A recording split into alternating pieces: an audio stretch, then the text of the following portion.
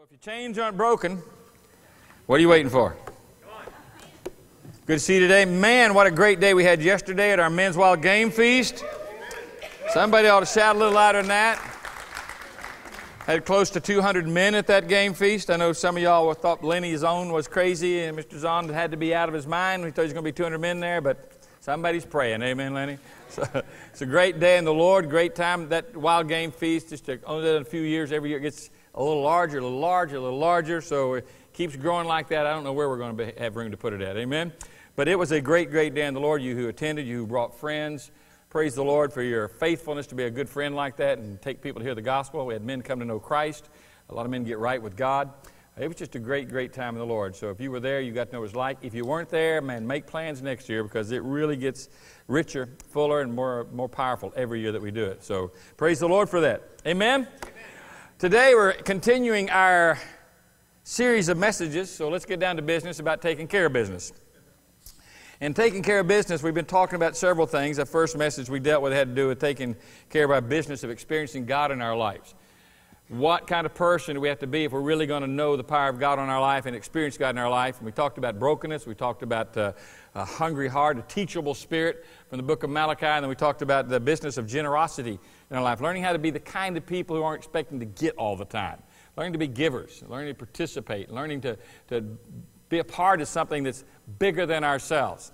And last week we talked about the business of our families. What does the Bible have to say about that? And what does Scripture have to say about it? And today, I'm going to take it another step and talk about the business of relationships.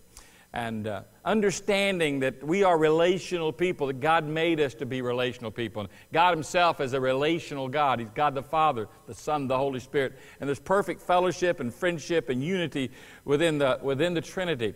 And God said, let us make man after our own image, after our own likeness, and let's give him authority in the earth. The idea there, part of that was the fact that God made us in His likeness in regard to relationship. Told Adam, one of the first things, it's not good for you to be alone. And how important that relationships are in our life. And sometimes we do not give I think the commitment to understanding relationships that we really ought to do it, and therefore I think that we suffer in a lot of ways. There's a passage in Proverbs that says, a friend loves at all times, and a brother is born for adversity. I used to think that meant, I'm supposed to fight with my brothers, but that's not what it means, all right? It means that He helps in times of adversity. But friendship's an important thing. The Bible has a great deal to say about it. Again, because we are these relational creatures, and there's something about us that reaches out and wants to be a part of. And in fact, I believe of all the desires that God built into our life, there's this one that's probably one of the strongest desires and drives of our life, and that's to be a part of something, to be loved, to be accepted, to join in. We call this church Believers Fellowship because it's all about the family of God, learning how to have that koinonia, that the Greek word is, that fellowship of the gospel, the fellowship of Christ, the fellowship of being the body of Christ. And we have this desire to want to be a part of something. Now, we're all born with that, and as I said, it's probably one of the strongest desires that we have in all of our life, the desire for acceptance. Some people translate it in other things. It becomes the desire to be popular. Now we're living in this celebrity age, aren't we? We have all these talent shows on. And all these real-life kind of TV things where everybody wants to be a celebrity, everybody wants to be the idol, everybody wants to be the voice or famous, want to be recognized. This is my dream, to be recognized. And if that's your dream, then just be on one of those shows, you'll get it crushed real quick. But anyway, there's just something about us that wants to be a part of it. And if we do not understand that and we don't learn how to harness that and bring it into submission to Jesus Christ, then we'll end up in all the wrong places with all the wrong people doing all the wrong kind of things. Reading some definitions of friendship this last week, some were kind of interesting, like Irma Bombeck's. She said a friend is somebody who doesn't go on a diet when you're fat. I'll let you think about it a minute. In other words, a friend is someone who knows all about you and still loves you. In fact, there was a newspaper that put out a competition for the best definition of friendship. Here's what came back. A friend is someone who's walking in when everybody else is running out. Yeah. And ain't that the truth? Amen? But we are relational beings. Now, it's not like it used to be in our culture. In fact, there was a USA Today article that came back about 6 years ago, and it said that it was titled Lonely Americans. And it says Americans have fewer friendships than they have in the past. And going on to say, lonely Americans have a third fewer close friends and confidants than they did 20 years ago. A sign people may be living lonelier, more isolated lives than in the past. Went on to say in 1985, the average American had 3 people in whom they could genuinely confide in, about the important matters in their life. 3 people that they could genuinely lay out their heart to without being afraid of repercussions. And they said in 2002, in that period of time from 85 to 2004, that changed from 3 people to 2 people that they could really talk to. In fact, the article went on to say that 25% of Americans have no confidants at all, people they can really trust and they would call their closest friend and ally. And the article went on to make some excuses and tell us why the reasons were that, that the families are not as close as they used to be. So many times there's one-parent families. Sometimes it's part of the culture we live in, where everybody puts their headphones on and their hoodies up and kind of lives isolated lives and don't want to talk. As we said before, we don't have front porches anymore. We're not as relationship as we just don't think we need other people. And unfortunately, that's just part of the times of the technological age that we live in. People just withdraw. But what I want to talk about today is this importance of friendship. And even more important than that is how to choose your friends and why it's important that you choose your friends. In fact, we'll look at about 4 things today, in that regard. If you go to the Bible, there's some great relationships and stories of friendship throughout the Word of God. There's the story of Ruth, and there's that powerful pledge between Ruth and Naomi as they're going back to Naomi's homeland, when Ruth says, do not urge me to leave you or turn back from following you, for where you go, I will go, and where you lodge, that's where I'll lodge, and your people shall be my people, and your God shall be my God. That's friendship.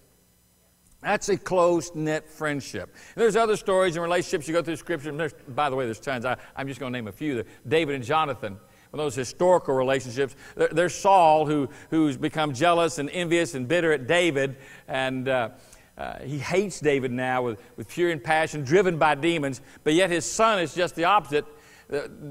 Jonathan loves David, David loves Jonathan, and I've even heard a perversion of this where some people try to say, well, it's a homosexual relationship. Get your head out of the dirt. This is about 2 men who genuinely are committed in a relationship of deep friendship. And in David and Jonathan, it says that it came about that when he'd heard, finished speaking to Saul, that the soul of Jonathan was was knit to the soul of David, and Jonathan loved him as he loved himself. There's just a genuine relationship between these 2 men who are, it's your God's my God, I'll die for you if necessary. Genuine close friendships that are throughout the Word of God. There's another of Daniel and Shadrach, Meshach, and Abednego. Well, I'll talk about them in just a moment. But one of my favorite friendships, and you talk about biblical, godly Christian friendships, when you see that story in the book of Mark chapter 2 about the paralytic man that his friends got together and they carried him to where Jesus was, and of course they couldn't get him to Jesus because the crowd was so great, so they drug him up to the roof and tore away the roof and lowered him into the presence. Now that's friendship, amen? I hope you have a friend or friends like that, because that's the kind of friends you need. Unfortunately, people are surrounding themselves with the kind of friends that are just the opposite of that. They're not the kind that are going to carry you to Jesus, get you in the presence of Christ. They're those ruinous, tragic relationships, and the Bible does have those. We see Delilah and Samson. We know what a energetic, powerful spiritual force she was in his life. But not for the glory of God. Amen. You have Ahab and Jezebel. We did a series on them. And there's David to Uriah. Well, this is the point where David lost all context of what friendship was. But that's what disobedience to God does. You get involved in sin, and then he turns on one of his very best friends, Uriah, and has a relationship with his wife. And then it goes from there that he sends Uriah to the front line to get killed in battle. That's not the kind of friend you need at that point in life, is it? And you have others where when you study the Scripture, you'll see that there's some in there in regard to them. You push the right button here. I'll get down to my list here. Push it one time. I got off the right button. Me and this little clicker are not soon to be friends. There's Judas to Jesus, and then there's Pharaoh's butler to Joseph. We all know that those were disastrous, and that is not the kind of person that you need as a friend. These are people without integrity in so many different ways, and they just miss the mark of what friendship is really supposed to be about. Now, if you're just thinking, oh, Pastor Joe's going to preach a sermon on friendship, great, that sounds exciting. Hey, you need to understand that the people you surround yourself and who you surround yourself with are extremely important in your life. They'll either make you or they'll break you. Someone said, friends are like elevators. They're either going to take you up or they're going to let you down. And unfortunately, too many times it's people letting other people down. They're not being the kind of friend that they ought to be, and they're not being the kind of godly friend that they ought to be either. So I'm going to give you, I said, 4 things, and here, let me just give you the 4 points in case you die before I finish. 1, understand the power of influence. 2, we'll talk about discerning the character of others. 3, selecting your friends wisely. And 4, making the tough decisions, because there are some tough decisions when you decide to really be mature in your life and decide to be the kind of person God wants you to be in regard to the kind of relationships that you establish in your life. So let's look at the first one. And I believe this is one that is certainly misunderstood. And many Christians fail at this point because they just don't understand the power of influence. If you were there for part of our Ahab and Jezebel series on Wednesday night that we did, you saw the power of influence that Jezebel had over Ahab. What a manipulator she was, and the ultimate narcissist. The whole world was about her, and she would do anything and use anybody to get what she wanted. And we need to understand the power of influence. There are people like that. And when you look at this issue of influence, you have to understand that it's going to be negative or it's going to be positive. Proverbs 18 says, a man of too many friends comes to ruin, but there is a friend who sticks closer than a brother. Now, why would it say a man of too many friends comes to ruin? Because if you're the kind of person who just makes friends with anybody and everybody, then you're going to surround yourself with a lot of people who are not going to be a righteous influence in your life. And I don't think we understand the power of influence. We don't understand the power of friendships. We don't understand the power of relationships. For if we did, I think we'd be much more cautious in who we took into our inner circles and made our friends and our BFF, or what is it, whatever it might be. We're living in a culture I don't even think understands what I'm talking about today. We're making such a light thing. I mean, we have Facebook. On Facebook. Don't raise your hands, please. I don't know who you are. And you got friends. Some of you have 1,000 friends on Facebook. And I'll show you how shallow it is, because in a moment, this friend can unfriend you with a click of a button. You say something, you do something, you make some other friend's friend mad at somebody else's friend who's a friend of so-and-so, and they did something you didn't like to that friend, so you unfriend their friend that was a friend of your friend, who's your friend. Just grow up. You look at these things and say, Kathy was reading me a Facebook post the other night, and I thought, you realize what this lady's doing to you by sharing you with this story? She is trying to get you to be bitter at this person she's writing about because she's bitter about her. We just don't understand how important this is. So we just friend, unfriend, tweet and retweet, untweet, whatever it might be. I don't know. We don't understand the power of it. Proverbs says, we need to understand the wisdom of this, and Proverbs has a great deal to say about this because of the power of influence. If anybody ought to understand this, Christians ought to understand it, because the Bible says we are people of influence. We're the salt of the earth, the Scripture says, but if it becomes tasteless, we're unsalty, we lose our saltiness, we don't make any difference, it's good for nothing. It says we're the light of the world, we're to be seen of all men. What's it talking about there? We are here to obviously make a change, to be the change makers, to be the factor within our world that sets a standard, that shows light, gives direction, makes a difference. If there's anything you want to say about salt and light is it makes a difference.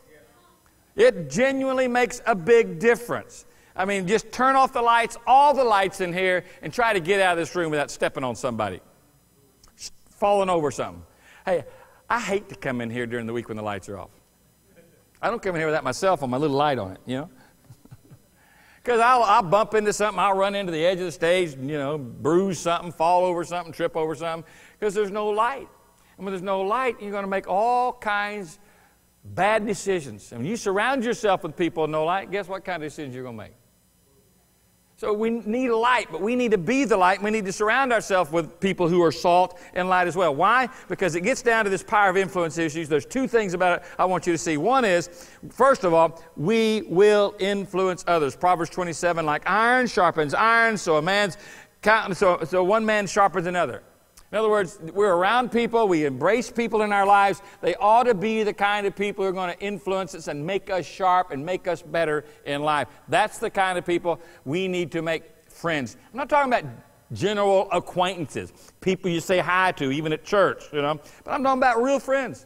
Those kind of people that you know that have your interest and your heart and mind in their lives, and you have an interest in their heart and life that's genuine. You're that kind of friend that's there to make a difference, to be the encourager, who's going to pray for people, support people, lift people up, not talk about them, not tear them down. Ecclesiastes puts it profoundly this way when it says, two are better than one because they have a good return for their labor.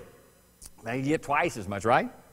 For if either of them falls, the one will lift up his companion. But woe to the one who falls when there's not another to lift him up.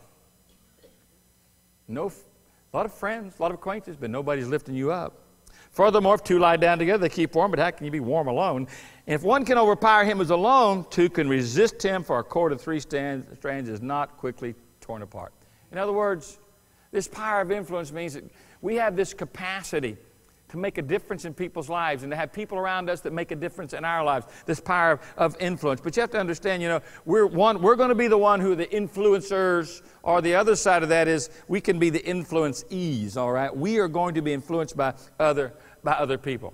There's a common law of physics that basically says, when two opposing forces meet or collide, the weakest one gives way. And that is so true in the common walk of our life, in the common days of our life, that if we're surrounding ourselves with people who don't have integrity, or there's no real character in their life, guess what happens? It begins to affect and infect our lives and impact our lives, influence our lives in a negative way. We're not going to be the so-called all that we can be for the glory of God in our lives. It's going to cause a course of deterioration. We begin to give way. God had warned King Solomon that he shouldn't have many wives. He warned all the kings, don't take a bunch of wives for yourselves, because they're going to influence you and make a difference in you. In fact, it says in 1 Kings 11, chapter 3, he had 700 wives. My first thought was, and this is the wisest guy in the world? I can't handle one hardly. 700 princesses, 300 concubines. What happened? And his wives turned his heart away. In other words, we're going to be around people, associate with people, bring people to the inner circle of our life, and they're going to influence us for positive, for the righteous, for godliness, for integrity, or they're not. They're going to influence us in the way that we should not and do not need to be influenced in our lives. That's why I say this power of influence, we need to understand just how it functions and how it operates. Boy, there's a clear picture of that in Psalms chapter 1. You see it, how it influences our life by those who we surround ourselves with, by those who we make our close friends, by those who we listen to and take counsel from. Psalms 1 lays it out like this, just the whole of Psalms, a few verses there, but especially these two verses. How blessed is the man who does not walk in the counsel of the wicked, nor stand in the paths of sinners, nor sits in the seat of scoffers. But his delight is in the law of the Lord, and in his law he meditates day and night. Simple lesson here is, how blessed is the man who's going to make his first friendship the Word of God, and the living Word of God, the Lord Jesus Christ, and his written living Word for us. That's where the source of real life is going to come from.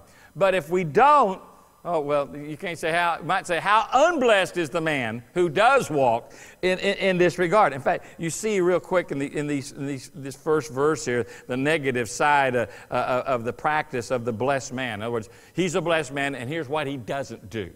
It's good to see what he does do, but it's also good to pay attention to what he doesn't do. These three postures, basically are positions here that he takes. One, he doesn't walk in the counsel of the ungodly. He doesn't stand, first walking, now he stops and he doesn't stand in the way of sinners. But what happens if you stop walking, you start standing? Pretty soon, here's this man, the righteous, godly man, the blessed man. He doesn't sit in the seat of the scornful. What happens to those who do those things? Well, then you say that's the unblessed man. That's the man who's not experienced the blessing of God and the grace of God on his life. Here's a guy who's ultimately, say, is in trouble. And he goes through these 3 stages of walk, stand, and sit. First of all, see how it works. He associates with the ungodly. He's walking with them, all right? And they become basically now his acquaintances. It's people he's surrounding himself with. And we have... in our world, there's people around us all the time that we have to be cautious about not just becoming even a close acquaintance with. It's one thing to know people and to pray for people and to care about people, but it's another thing when we talk about this friendship level. The Word of God has some serious things to say about what we do there. Does it mean I'm not friends with lost people in the regard of embracing them and caring about them, concern, and sharing? That's obvious. But when it comes to friendships, be careful, because watch the regression that takes place. First of all, he associates their acquaintance. Next thing, he's getting in with them. Now these friendship relationships are starting. He's starting to acquaint with them. And what's he doing? In fact, the Bible's real clear about what happens here. From friendship, it goes to fellowship. Now he's joining in with the scornful. So we've moved from acquaintance to a deepening relationship of friendships. And when you're sitting together, in a biblical sense, it has everything to do with deep relationships, with that word koinonia, which means to share in a common life in Scripture. We don't have anything in common with the life of the people that are being described here if we're the children of God. If we choose to do what he's saying a blessed man doesn't do, we choose to do that, then certainly there's this definite regression, this deterioration, and ultimately degeneration that takes place in our life. So the first step here, you want to know about relationship. One is understand the power of influence. You have influence. Are you using it for the glory of God? You have the ability, and you've been given a supernatural ability of influence because you're light and you're salt. You're the temple of God. Presence of God is in your life to make a powerful influence for the glory of God and for the gospel of the Lord Jesus Christ. After understanding the power of influence, we need to be discerning. We need to be discerning about the character of other people. We need to learn to identify the character of people from a biblical perspective. And he gives us in Psalms chapter 1, as we look through this a little bit more, he gives us, there are 3 relationships in there. He says, you need to avoid. And you need to avoid them for a reason. Because they are going to start this degenerative process in your life, and they're going to ruin your walk with God. They can't take away your salvation. They can certainly destroy you the fellowship that God intends for you to have with His Son, the Lord Jesus Christ. So, first of all, he talks about, listen, don't walk with the ungodly person. Clearly calls him out here. I need to have enough spiritual fortitude, wisdom, and discretion and discernment in my life to be able to look at the crowd of people surrounding me in my life and say, that's an ungodly person, that's a godly person. Do you have that kind of discernment? And basically, what is an ungodly person? Well, he says here, the ungodly person, put it this way, they're ungod, all right? God's not a part of their lives. They just leave God out of their life. They live life as though really that God doesn't exist. The Bible talks about these people, there's no fear of God before their eyes. How many people, let's get real for a moment. How many people do you have in your circle of relationships and your circle of friendships? How many people like that you could classify as people who just, they're really ungodly? Oh, maybe they're not out, getting drunk and partying and all that other stuff, but, God's not really a part of their lives. They don't read the Word. They don't really, go to church. They may go to church, but there's no close fellowship with Jesus. They don't pray. They don't even think when it comes time to a meal, they don't even give thought to the fact they ought to bow their head and say, thank you for this food. It's just not part of their life. It's not the fabric of who they are. And that's what the Bible would call ungodly. And they will seek to influence you. How do they do that? The Bible says, don't listen to their counsel. If you have, and we all have people around our lives like this. But one thing you have to mark it down right now. One, they're not going to be my close friend. And number 2, I'm not going to listen to what they have to say. Now, we are naturally rebellious. We're naturally stubborn, aren't we? So that when we're doing something that God doesn't want us to do, in our immaturity at different times, we'll go to people like this and ask for advice. I mean, we might even have family members that fall in this category. Because we'll find people who will agree with us. And you can always find somebody in this circle of friends and this circle of influence who will agree with you when you're wrong. Why? Because they're ungodly. They don't know how to give righteous counsel. Now, the second category it talks about is the sinner. Now, we all know it. The Bible talks about sinner and describes it as someone who misses the mark. Well, the mark is the righteousness of God. The mark is Jesus Christ, all right? That's who our goal and aim is to pursue and to be like, all right? The ultimate friend. That's who we want in our life. But sometimes, if we start walking, with the ungodly, sooner or later we'll find ourselves sitting around these people and listening to them and being a part of their lives. This is just a person who says, I just don't quite live like I should, and I've chosen to live a life of rebellion against God. Proverbs talks about these people when it says, there's a way that seems right unto man. They think they're right. But the end of that way is what? Is death and destruction, Proverbs 14:12. Now, as this person, they're not going to try to so much influence you with their counsel. They're going to try to influence you with their action. Do not stand in the way of sinners. And the way here is more than just the path that they're in. And it obviously means that, but it also means their actions, the way that they live, the way that they respond, the way that they think. So what happens, first of all, we're trying to be influenced by what people are telling us, bad advice and bad counsel. And then we're now being influenced by what they do, the actions that they take. The third part is these scorners and these scoffers the Scriptures talk about. And they're the people, you could mark them down as the atheists. There's a lot of them in the world, aren't there? They just, they don't have any room for God. They reject God. They resist God. They don't want God. They want what they want. They don't want anything that God has for their life. You see these kind of people on TV and in movies, they're just what you would call the scorner. And he says you don't want to fellowship with these people. They just pretty much gets down to, they deny God. But not only do they deny them, when they say it's the scoffers and the scorners, there's an antagonism that they have for God. You have any people like that, They don't want to hear about God. They don't even believe in God, many of them. They just, it's just something about them. It says, atheists spend most of their time, trying to prove the God they hate doesn't exist. Isn't that true? They hate him and they want to prove he doesn't exist. And they're scorners. So we had the first group, the ungodly, they want to influence you by what? Their counsel. The sinner wants to influence you by his action. These people seek to influence you by intimidation or by arrogance.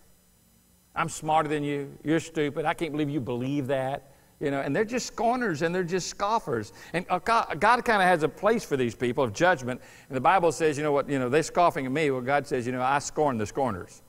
But I give grace to the holy, to the humble, to the lowly. So God, if they're going to scorn God, you reap what you sow in this regard. But if we're going to be the people that God wants us to be, then you have to realize that, hey, most people, there's motives behind their relationships that we enter into people. Sometimes it's just to get something. Sometimes it's to give something. In a positive way, that's good on both sides. That I want to be around godly people because I can get something that's going to help me. I'll walk in their counsel, be led by their actions, and it won't be arrogance. It'll be blessing that I get from them. But there's that negative aspect. There's a lot of people who just want to use you. World's about them, rotates around them.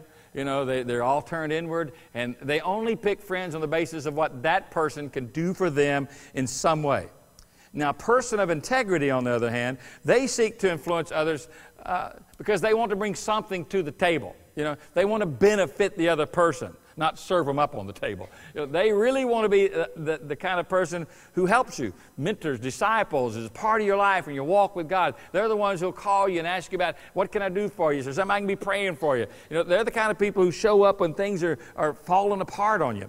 But most people in most situations, there's usually motives, behind friendships and behind relationships. And we need to be discerning. Some people will be really good to you just till they can get something from you. I remember seeing the cartoon of this farmer, and he's got this big bucket of slop, and he's pouring it in the feed trough for his pigs. And all these pigs, they're running up the trough and getting their faces in it, and just slop is flying everywhere. And man, and farmer's just putting out as much as they can handle. One little pig's at the end looks at another pig and says, she looks over the scene and says, do you ever wonder why he's being so nice to us? There's a moment for consideration, is there not? When we need to take time and have a little discernment and see what is going on. There's two more points. I'll quickly get to these but they are important. One is, if this is all true, then you need to learn how to select your friends wisely. And it means there's choices to be made. After you've used some discernment, then choices have to be made. Proverbs 13 puts it this way. You walk with wise men, you'll be wise. But the companion of fools will suffer harm. Choose not to walk with wise men. In other words, you're going to pay the price. Again, stop for a moment. List your closest people you associate with, your closest friendships and relationships. How many of those people you put in this category of foolish or as wise? Proverbs 22, verses 24, do not associate with a man given to anger, or go with a hot-tempered man. Why? You'll learn his ways. You'll find yourself snared as well. Now, the important word I want to focus on here is that, you have to make choices. This is all about making some decisions. 1 Corinthians 15:53, New Testament says, do not be deceived. Bad companies corrupts good morals. So what does that mean? Well, put it this way. The Greek word for morals there is really the word for character. All right? In other words, you run around the wrong people, they're going to corrupt your character. They're going to corrupt your integrity. You will be like them. You don't have the courage to stand, then you're going to have problems. Galatians says, when Paul wrote the church because they started backsliding and believing lies, he said, you were running so well. Who hindered you from obeying the truth? Who is it in my life that would hinder me from being what God wants me to be? I need to be discerning about that. I need to begin to realize that I have to make some wise decisions in my life to do, to be, and to go and to walk with those who are going to be righteous. Daniel's a great example. I mentioned them first, but let me tell you why I mentioned him. Daniel has some friends around him that are godly men, and you see them exercising godliness. I mean, they're told to bow down. They won't do it. They choose to be men of integrity when everybody else is. Bowing down, they refuse to. If you look at their names, when they were brought into Babylonian captivity, they changed the names of Daniel's. Shadrach, Meshach, and Abednego. Shadrach's real name was Hananiah. His real name means God has favored. Meshach's real name was Mishael, which means who is what God is. Abednego's real name was Azariah, which means Jehovah has helped. And by the way, Daniel's name meant God is my judge. You're looking for some friends? These are the guys. All right? These are the people that you want to make friends with. How many of you have friends around you that say, hey, there's someone that God has blessed. They are favored by God. They're walking with God and God's blessing is on their life. Maybe they're Hananiah or Mishael or Meshach, or however you want to call it, whose name means who is what God is. How many of people you can actually say about in your life? They're like Jesus. They're really wanting to be like Christ. They're wanting to go on with God. They're wanting to serve God. How many have some real friends like that? This guy's serious about his walk with God. It's not a game to him. I have some Azariahs in my life. In other words, Jehovah has helped. Hey, if there's anybody I want to hang around with, it's that guy. Because I need Jehovah to help me so I can learn something. I want this person to influence my life. Or friends like Daniel, whose name means that God is my judge. What kind of man is that? That's a man who has himself a clear understanding that he's an accountable person before God. That God sees and knows everything we say, everything we do, every action we make in our life. God is watching, and one day that man knows he's going to have to stand before God and give an account of his deeds, his very words, his actions. But yet we just in our ignorance surround ourselves with people who are just the opposite of this. People just, anything comes out of their mouth, they just say anything and they think about it. They're critical, they're caustic, they're judgmental, they don't use discernment in their words or their actions or their deeds. That's not the kind of friends you need. These are the kind of people, the men and women you surround yourself with, that are going to make a tremendous difference. And the last point is this: you have to be willing to make some tough decisions. As a very brand new Christian, when I got saved, I was dating a girl. All right? And sent Kathy to the office. So and I thought I was in love. But the night that I found Jesus, I found real love.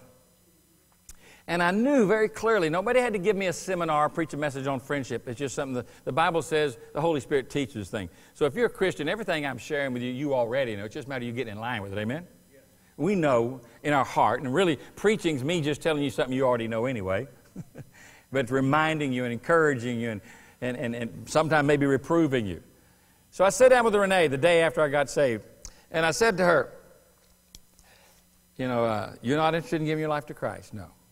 You're not interested in making a life change? No. I said, well, you know, I'm serious about this decision I made for Jesus. And I know that you and I have nothing in common anymore. And we're just going to have to break this deal off. And I'll tell you, I didn't want to do it in my flesh. But I knew if I was going to be serious about what I just told God the night before about getting right with Him and following Him, serving Him with all my heart, mind, soul, body, and strength, that I was going to have to do the right thing here. And it wasn't going to help her, and certainly it wasn't going to help me. I knew that wasn't going to happen. And so many people today, they're not just willing to make the hard choices, you know. Proverbs 22, we read this verse a while ago, he said, do not, you know, associate with certain kind. It's a clear word. There's some things you don't do in Scripture. Because if you do those things, it's going to be detrimental. Do I not care about these people? Do I not? Yes, I do, and I pray, and I hope and long and pray they come to Jesus, amen? But we have to make choices in our life, and we make those choices based upon priorities. The most important relationship in my life and your life is your relationship with God the Father and His Son Jesus Christ and the work of the Holy Spirit in and through your life. James says, in fact, our relationship is a love relationship, so much so, he calls us adulterers and adulteresses if we choose to forsake our friendship with God and make friends of the world, the ungodly, the sinner, the scorner. He said, that's you know, if you're going to do that, he said, that becomes hostility towards God. If you want to be friends of the world, you're going to make yourself the enemy of God. He's writing this to Christians, by the way, because we can be so ignorant. And we just surround ourselves with people that are infecting our spiritual walk in life. And we wonder, why am I not walking with God? Why am I not close to Jesus? Why is not God answering my prayer? Why don't I have the power of God on my life? And many times it's because we've made ourselves open targets for the enemy through the relationships that we're carrying on our life. Samuel's a great illustration of making a tough choice. When Saul chose not to obey God, remember? And God said, I'm done with Saul. It says that Samuel went to Ramah, and Saul went to the house of Gibeah of Saul. And Samuel came no more to see Saul till the day of his death. Nevertheless, Samuel mourned for Saul. And the Lord repented that He'd made Saul the king over Israel. You know, God's mourning, Samuel's mourning, but the relationship is going nowhere. All right? This guy doesn't want to serve God. He doesn't want to be God's man. He doesn't want to be what God wants him to be. And so, you know, Samuel knows as the man of God, he's going to have to do what's necessary in his life and break off the influences that are not going to influence him for the better and for the righteousness and for the glory of God in his life. It's a great illustration in Scripture there. You have to come to the point where you stand alone. The Apostle Paul did. In 2 Timothy said, my first answer, nobody stood with me, but all men forsook me. I pray, God, that it not be laid to the charge. Isn't it interesting that every one of these relationships that are broken off, there's a burden on the part of the Christian who broke the relationship off? But not a backsliding to go back and establish the relationship again. It takes discipline. It takes commitment.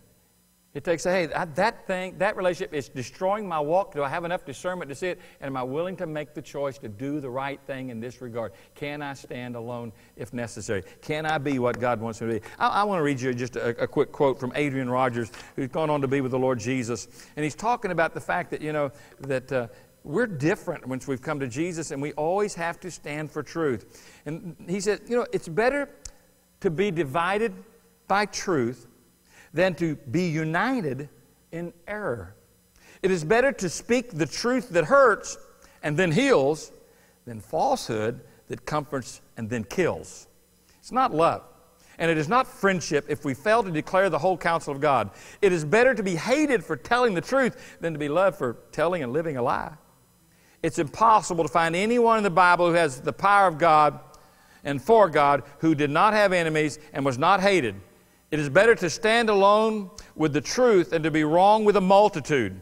It's better to be ultimately succeeding with truth than to temporarily succeed with a lie. Will we be able to stand, make the hard decisions in our life? Paul wrote to the Corinthian church in that great passage when he said, you know, what has the temple of God to do with idols? And what, you know, and he asked this question. He said, how can we be bound together with unbelievers? What partnership has righteousness with lawlessness? And what fellowship has light with darkness? And what harmony has Christ with Belial? And what has a believer in common with an unbeliever? What agreement has the temple of God with idols, for we are the temple of the living God. Just as God has said, I will dwell in them, and I'll be among them, I will be with them, I'll be their God, they should be my people. Therefore, come out from among them. Be ye separate, says the Lord. God says, hey, you have to make some clear distinctions in your life. It doesn't mean we just isolate, it means we insulate. It means we put on Jesus every day, and we're in a world of people who are ungodly, who are sinners, who are unbelievers, some who are scorners, and we live for Jesus brightly and boldly, making a difference. But we don't compromise our walk, and we don't compromise our life. He asked 5 questions in that passage. The first one was, what partnership? In other words, the answer is none. What partnership? And then he asked, what fellowship? The answer is what? None. Third question, what harmony can Christ have with the devil? None. What does you have in common with unbelievers? Nothing. Fifth question, and what agreement can you have with these people?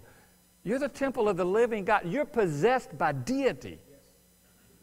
So in other words, there can be no partnership, there can be no fellowship, there can be no harmony, there can be nothing in common. You know, what kind of agreement can you have? And this deals, well, this is a simple principle, you know, and don't relate this to some arrogant, loveless kind of thing. No, it's not. I love people enough that are falling into those categories not to have fellowship with them so they can see my life and see I'm in business. And I've had to cut off some relationships in my life, and I'm sure that some of you have as well, that were not righteous, and they weren't right, and they weren't God-honoring. 2 Thessalonians, and we command you, brethren, it's a command in the name of the Lord Jesus Christ, that you keep aloof from every, you're talking about Christian brothers that are backslidden here, who leads an unruly life, not according to the tradition which you've received. You may know some Christians that are just backslidden. You don't need to be their best friend. You need to say, hey, I can't live that way. And if I live that way, I'm living a lie because that's not who I am, and I'm not going to live a lie. You know, I just can't live that way.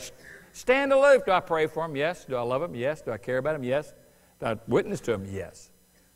But I stand apart. The character and the conduct of a true friend is found in 2 Timothy when Paul wrote to he said, may the Lord grant mercy to the house of Onesiphorus. He often refreshed me. That's a good friend. He wasn't ashamed of my chains. You know? When he was in Rome, he eagerly searched for me. He found me. And the Lord granted him to find mercy from the Lord on that day. And you know very well what services he rendered at Ephesus. This is the story of a man who just cared. This is the story of a man who went out of his way. In fact, this guy, you know, was one of the few guys that came and stood by Paul's side when everybody was forsaking him. Everybody loved Paul when all the good stuff was happening. He wasn't in jail. But as soon as the Romans took charge of him and he went to jail, boy, some of those guys who were behind him said, well, you know, Paul's in jail. I always thought he was a little strange. He's a legalist. He's radical. He's kind of over the top and over the edge. You know, what they're trying to say is he got out of the boat when I needed to. He chose to live a righteous life and I chose not to. He chose to go extra when I didn't want to do anything. It's the kind of friend that we need to be in our walk in life, because that's the kind of friend that Jesus is. And the greatest friend you'll ever have, if you want to know who your best friend is and a real friend is, his name is Jesus. The Bible says there's no greater love than any man has for us than he would lay down his life for his friends. And Jesus will say, you're my friends. How do I know you're my friends? Because you embraced my word. You kept my word. You believed the truth is what he's talking about here. So I don't call you slaves just because you obey. You're not slaves. You're my friends. You've realized that the truth of the Word of God is the most liberating thing. You shall know the truth, and it shall do what? Set you free. These people embraced the truth and obeyed the truth, and they found freedom, but they found more than just freedom. They found the greatest friend they'd ever known. I mean, there's been times, folks, and every one of us will experience in our lives when we have to walk through and experience the friendship of Jesus because we're not experiencing it on any other level. Some of us will walk through dark times and dark days and dark valleys, and nobody walks with us. We're surrounded even by good friends and people who care, and people say they know or perhaps they understand, and maybe on some level they do, but they're not where we are in that moment. But you know who is? I'll tell you who is. It's the Lord Jesus Christ, whose parting words were, lo, I am with you always to the very end of the age. And good news, when the end of the age comes, He doesn't leave. He shows up in person. Hallelujah. Not just in spirit. He's the friend that is closer than the brother. He's the friend who'll never forsake you. And all too often, we cannot say the same thing.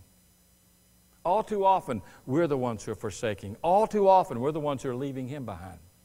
All too often, we've made the bad choice, the wrong choice, chose to rebel. And how many times has God walked with you through that situation? In fact, there's been times I've done some really dumb things in my life. Some stupid stuff. You know what? Jesus came rushing in. He came rushing in with healing, with forgiveness, with grace. There were others who just said, I think we ought to just bury this guy before he dies. Get over it. Ever been there? Yeah. But not Jesus. We sing all these songs about the friendship of Jesus, from the old hymns to the contemporary songs we sing about friendship with Jesus. But hey, I don't think these words and songs and hymns could ever really express what this kind of friendship is. Until we are in that place of isolation, and we are in that place of darkness, and we are in that place of desperation in our life, and we're reaching out, and in fact, we don't even know where to reach in those moments, and Jesus shows up and reaches out His hand. I said I would be with you. But Lord, you don't know what I've done. I said I'd be with you to the end of the age. But Lord, I've lived in a way that mocks your name. If you'll confess your sins, I'll forgive you right here and now. But Lord, you know, I paid the price. I paid the price for you to have freedom in your life. How's your friendship with Jesus? So I really don't have one. Then today, the Bible says He stands at the door and knocks, waiting to come in and sup. That's a word for friendship and relationship. God's been drawing you. God's been calling you. And how often have you slammed the door in His face and said, I don't have time for you. I don't need you. In reality, that's your greatest need in life. Why don't you just open up your life today and say, Jesus, I welcome you to my life. Not just to be my friend, but to be my Lord, my Savior, my Deliverer, my Redeemer. I need to be forgiven. I need to be cleansed. I need to be saved. Save me today. And you'll discover a brand new relationship. If you'll keep it as the primary priority relationship of your life, you can be that Psalms 1 guy who's blessed by the presence of God in your life. Doesn't mean you won't go through difficulties, but you'll still find the grace and the blessing of God in those difficult times. Blessed is the man. Choices have to be made. Difficult choices. Some of you here as Christians, and you hardly say amen to the fact that Jesus is your friend. But how many friends do you have today that would probably just leave your side if you paid attention to them like you've been paying attention to Jesus? Not a lot of acknowledgment's been going on, not a lot of time with Him, not time to listen, not time to share, not time to study, no time to hear from God. It's kind of tacked onto your life like power windows are to the car that you want to upgrade. And you're missing the beauty of this whole thing of Christianity, this fellowship. This is the message we've heard, said John. We've seen, we've touched, we've handled Him. And our message to you is that you can have fellowship with Him too. Where is He in your life? As a Christian, I would encourage you today, if there's things that have hindered, or you may put even people in friendships before your friendship with Him, get it right today. Make the tough choice. Would you stand with your head bowed? Father, we